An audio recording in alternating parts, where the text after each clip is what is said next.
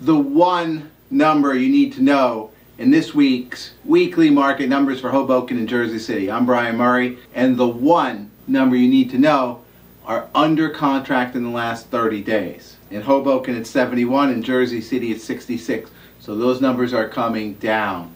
That means that fewer homes are going under contract. The available number of listings is relatively flat week over week, but the number of homes under contract are coming down. What that also means is that fewer homes are coming on the market and fewer homes are being sold. So the market is slowing down from a volume perspective of what's coming off and what's going on, and what you're going to start to see are the days on market rise because the homes tend to be sitting a little bit longer. Everyone is concerned about what's going to happen with the interest rates at the end of next week.